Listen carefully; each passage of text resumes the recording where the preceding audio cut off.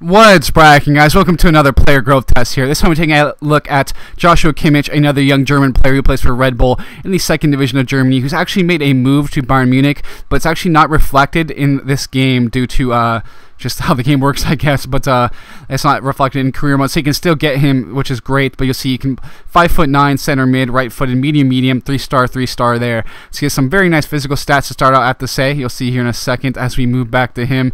Acceleration, agility, balance, stamina, vision, ball control, short passing are some of the attributes that first down. Of course, quality center mid, you can see the long passing, dribbling look very solid, so he can definitely be a very attacking-minded center mid at the same. And that first season, he grows to 71. You can see the ball control, dribbling, long passing, short passing has some great growth. And again, crossing goes up strangely, but it's always, I've noticed, it's, I said in the previous episode, how it seems to work. We see vision in the physical stats gone up a lot as well, which is great to see. So agile is Kimmich here. As you can see, that's 86 agility already, very promising. Short passing, long passing, ball control, dribbling, curve, attack position, and vision look very nice. That vision looks to be very solid here. You can see here again, more growth to his physical stats. The agility is just tremendous, I have to say.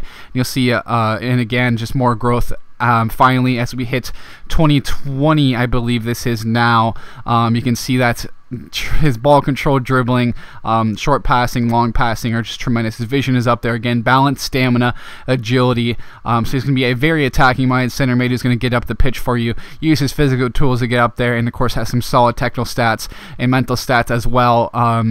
So he's just a real game changer, in my opinion. He'll be a great center mid throughout for you. If you're starting at a lower level, he'll just be tremendous in all facets of the game, I have to say.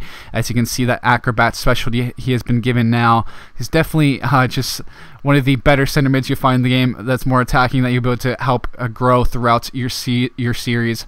But you can see the agility again. Take a look at the ball control, dribbling, short passing. Those are his strengths. Good long passing, develops some nice curve. So he's going to just continue to be a solid technical player, and he'll find you lots of passes, I'm sure, with that great vision there. But with that, guys, he's a guy I definitely recommend. Solid player, of course. He's caught the eyes of Bayern Munich, and I hope he catches the eyes of you guys. That was like poorly delivered, but I'll take it, man. I'm signing out now, guys, and I'll catch you guys later.